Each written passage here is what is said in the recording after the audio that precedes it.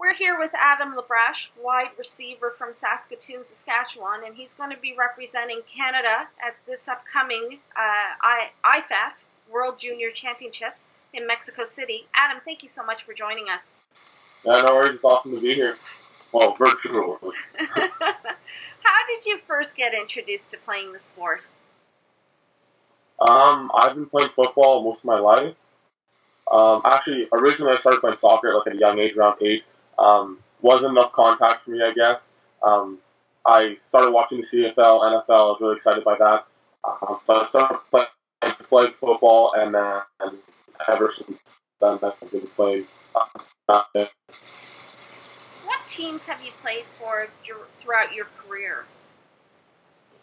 So I got teams from all the way back to the Panthers in playing football, U10 Panthers, KFL, which is our local tackle football league. So that would be the Kiwi, Bantam Titans. I played 4 years there. That was just kind of club.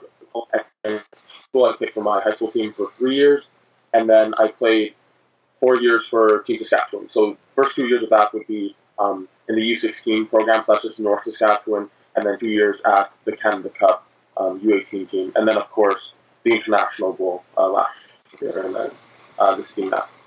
And just to ask, what was your high school team that you played for? Pardon? Your high school team. Which high school team did you play for? Oh, Walter Murray, the Walter Murray Marauders. So we're a 4A team up in Saskatoon here. Perfect. Adam, since you've played for many teams in your career, what has been one highlight that has stood out for you throughout that time? Oh boy. I don't know. It's hard to pick out. It's hard to pick out one time. Like, do you mean highlights on the field? Or highlights? The highlight of your career. A lot of highlights of career. A lot of of my football career are kind of like the stuff off the field. So like, I don't know, we used to take road trips up to PH. For our high school team, we used to play PA, and I always remember the bus ride there and back. Like, guys would be singing and stuff. You guys would be joking around the entire time. It's stuff like that you remember. And then I put it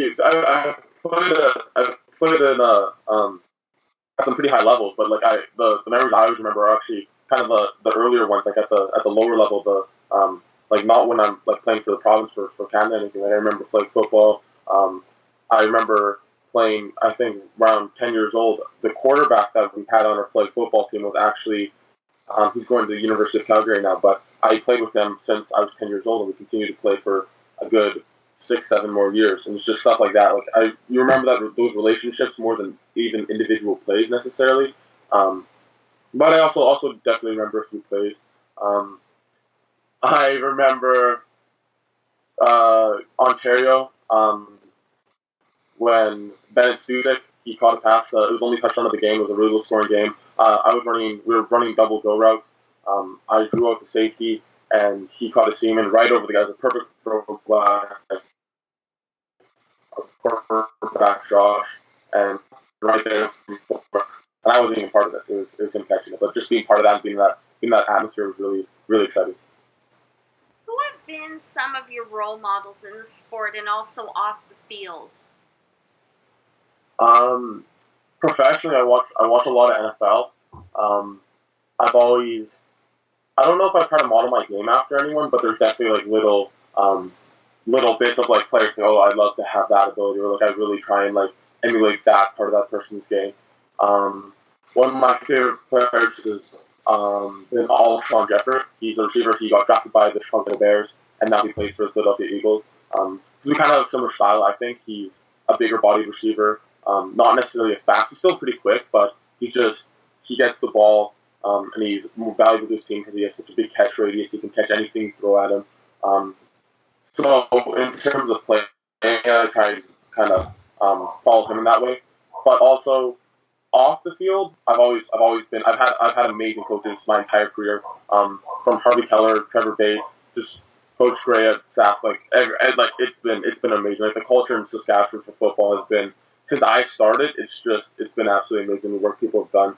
And they always tell you, they preach such a tough culture and such a culture of doing your work. And it's not the reason why Saskatchewan, I think, has always been, we've been a very successful province competing nationally, which doesn't really make sense considering our population, but it's those guys that really preach just a team attitude and a team culture and a toughness, a culture of toughness that's really allowed us to be successful, and that's something I've really taken value in. So this past January, you were down in Texas. You represented Canada at the International Bowl, played against the USA. What was that experience playing on that big stage like for you? Playing on that stage, it was something. I still remember. I still look at the pictures of the occasion when I'm just going through my phone. Just the stadium itself, like AT&T Stadium. You see it on TV occasionally when the Cowboys are playing, and you see all these big stadiums on TV, but like actually being there and playing in person, that was something else. But also just like the week leading up was amazing. Like just practicing at like it's such a high level, and everyone comes up there to play. There's no messing around, and just like that throughout the entire week, that was something really cool. But yeah, just being on a televised game, playing with that many people, it was amazing. I don't know how to describe it, but definitely a highlight of my career too. Just playing in Texas. So where were you when you learned the news that you were going to go to Mexico City and represent Canada as part of the national team? Where was I? I think I was so initially I was when they announced the team. So initially I think I was at school actually. And then one of my friends that happens to follow Football Canada on Instagram, they're like, "Hey Adam, you went to." They thought, I was like, "Why is this popping up my feed again?" Because they thought that was the team that had already gone to Texas. And I was like, "Wait, no, that's a completely different team." And then I was like, "Oh my god!" I started freaking out. I kind of left class for a bit because I saw and I was like, "Oh my god, this is crazy." I kind of had a little freak out in the bathroom for a sec, but it was really exciting. And that actually leads me to my next question. When you found out on social media that you had indeed made this team, what was your actual reaction? Yeah, I tried to compose myself for a bit, and then I basically just left the class for a second, kind of lost it. So yeah, I was pretty pumped about that. It was really exciting. It's something like. It's funny because like my goals kind of like as a football player have always kind of like changed as I've progressed. So like it used to be just I really want to make the provincial team, and then I really want to become a starter, or I really want to, and then like not just a starter, now I want to be an impact player, and then maybe now I want to be an all-star player for I want to make Team Canada's U18 team, but like being on the junior national team, that was always something that I've always aspired to be on, but I didn't. And I've always worked to be on, but it's so surreal that it actually happened. So now fast forwarding to July, how do you feel about having the opportunity to represent Canada down in Mexico at this big international event? I think it's going to be awesome. It's going to be super cool. We always like to, Canada, I know we always like to, we take pride in like how we present ourselves internationally. So I don't think that's going to be, I think that's going to be very, very cool to be part of, just walking around with the team. I'm sure football is really big in Mexico after holding it. And it's gonna be really cool to meet all the other teams from all around the world, because we always think of football always just being a Canada and a US thing, but like it's growing across the world, and that's gonna be super cool to see other people, and it's such an amazing thing being able to like follow the flag out of the tunnel. And just knowing that, like, okay, like there's a lot of people at home watching us right now. So yeah, it's gonna be awesome to represent Canada. And even just the opportunity of wearing the maple leaf on your jersey. Yeah. Tell me what that feeling is like. It's honestly, for me, I've always kind of felt a bit of pressure for that, because it's like there's a lot of, it's not just about you. It's about like how people are gonna view Canada. It's how all the like hard work the coaches or like the program and the Football Canada, and there's a lot of expectations with wearing that maple leaf about how you present yourself, how you play, Right. how you compete.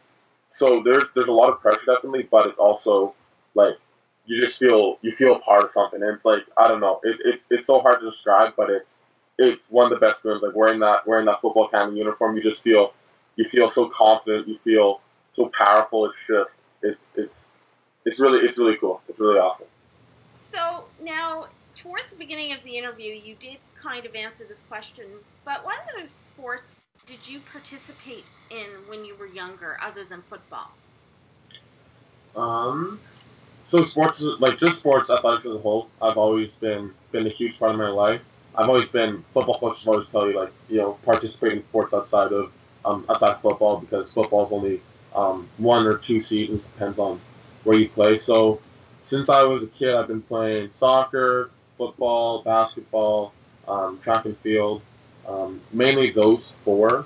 So yeah, I played, but not as many as competitively as basketball. I mean, as football. Basketball's kind of been the other one where I compete for my high school team on the varsity team. I'm a taller guy, so just by naturally I've always just been kind of recruited by the basketball coach by default, just being a tall guy. But yeah, I've been playing a lot of sports. It keeps me in shape in the off season, keeps me busy, but like not as much contact as football. So it's kind of, I remember I would go from football practice to soccer practice, and I have to kind of ease my mind into it so I don't accidentally hit someone too hard during, like, say, soccer practice after a football game or something. So, yeah.